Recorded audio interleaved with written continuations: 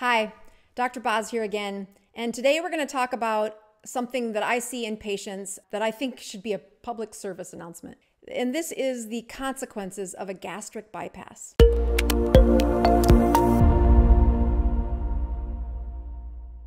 If you've watched several of these videos, you know by now that I'm an internal medicine physician and I look at the patient's long game.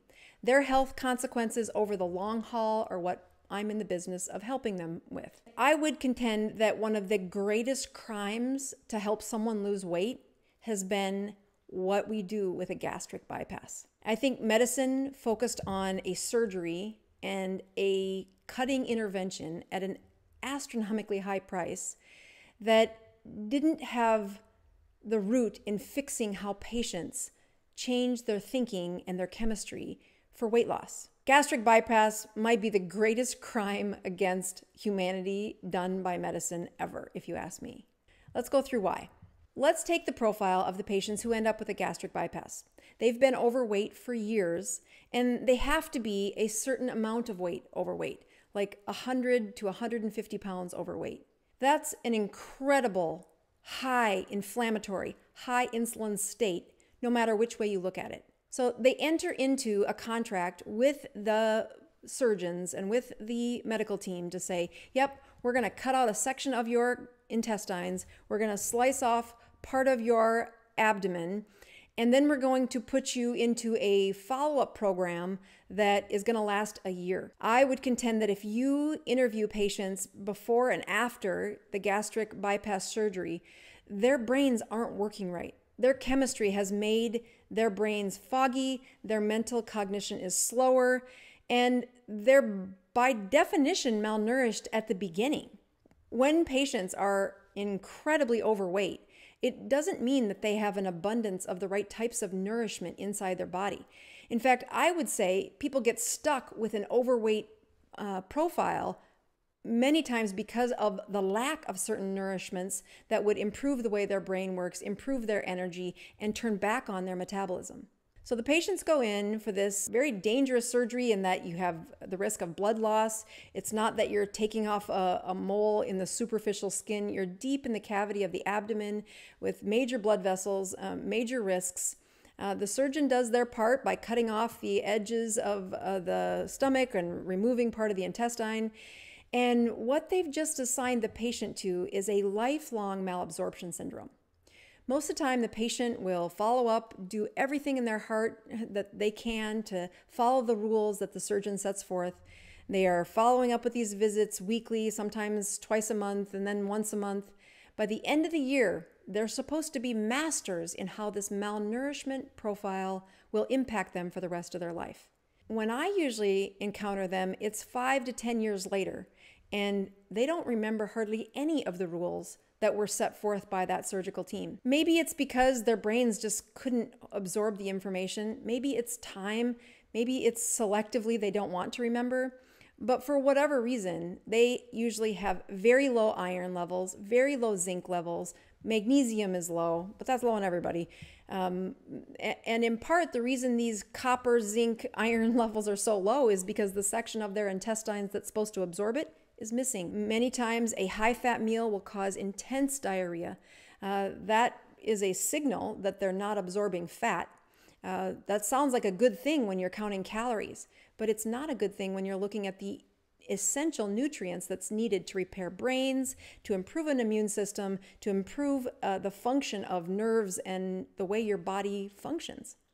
It has not been an uncommon finding to find the patient in heart failure due to severe malnourishment 10 years after a gastric bypass, all unbeknownst to the patient. In fact, it's so complicated, I often have to have a patient's chaperone or loved one come with them to the appointments to explain all the things that we need to replace 10 years after a gastric bypass. I would contend the right thing to do with somebody 100 to 150 pounds overweight is to teach them about a ketogenic diet. Whenever I have a patient who is severely obese, God forbid if they've had a gastric bypass, the two foods that I introduce them to that they have to put on their plate enough to really give it an all-American try is sardines and liver. Yeah, you can make a wrinkled face. I get it. It sounds terrible. But if there are two foods that are so packed with the nutrients that your body needs, especially if you're overweight, sardines and liver win every time. Take a look at this chart and focus in on the two lines with sardines and liver. As you look across all those red circles and the ones that are written in red, those are the ones of all of these highly nourishing foods. They win for the levels of vitamin A, B1, B2, B3, B6, B12, folate. And again, sardines and liver don't sound like something where you would be getting all of these nutrient-dense vitamins. But when I ask patients who've been on a ketogenic diet how their palates have changed over the 6 months, they thank me for saying, I'm so glad you introduced me to that. It has become a way that not only they returned that food to their diet, but the next generation is getting a taste of it much earlier than my patients did. The one thing I like to teach about when it comes to why liver is so important to replace has to do with the absorption of iron. Again, this is in that section of the gut that if you have fat malabsorption, it doesn't work very well. But if you've had a gastric bypass, it's in the surgeon's garbage bag. They took it out of you. That section of gut is responsible for absorbing iron, copper, and zinc. But let's focus on iron. So iron comes in two forms in our world. You can have it in an elemental form, which means it comes from the soil. If you look at the iron in spinach, that would be an elemental form of iron. The roots will pull it out of the dirt and put it into the leaf of the iron. When we took radio tags and tagged the iron in elemental iron, and we put it into healthy subjects to see how much of the iron was absorbed, we could see that in the healthiest patients, the perfect patients, the highest level of absorption for elemental iron was 10%. So 9 particles are going out into the toilet, and only 1 out of 10 are being absorbed into your system. You hardly need a better teaching example than if you've ever been pregnant and the doctor said you should be on a multivitamin with iron. And if you can take 2, that's great. Multivitamin with iron is very important for the baby's growth, the baby's brain development, and it's not uncommon for women to get anemic, which is in part due to that low iron. So the women will take iron pills, and by about the 2nd week, they are constipated. Why? Because those 9 out of 10 particles of elemental iron are flushing out their colon and out through the toilet. Only 1 out of 10 is being absorbed. Let's compare that to the other type of iron, which is hemoglobin-surrounded iron. This means that it has been in a circulation. It has hemoglobin proteins around the iron. I don't care if that iron came from a fish or a duck or a moose or a goat. I don't care which kind of circulation it's been in. But that iron that's been in circulation, when we tag that and study how much of it is absorbed in a healthy person, 9 elements of the iron got absorbed while only 1 ended up in the toilet.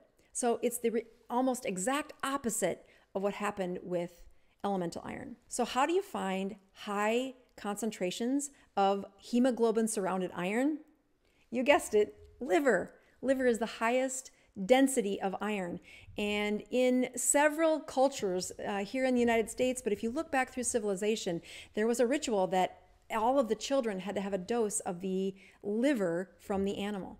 And what they were doing was ensuring that those children had the nourishment needed for them to grow. I think that tradition might be a little tough even for my stomach, but I have introduced Braunschweiger or liverwurst into my family's tradition.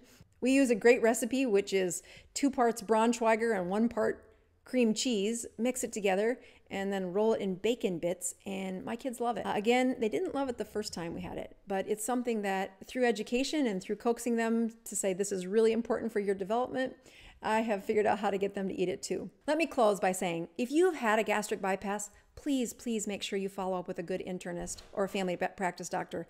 I can't say that enough for how many patients have come to me wilted and malnourished, only to be leaving my clinic 6 months later a restored person by addressing these malnourishment problems. Thanks again. I'm signing off as Dr. Boz.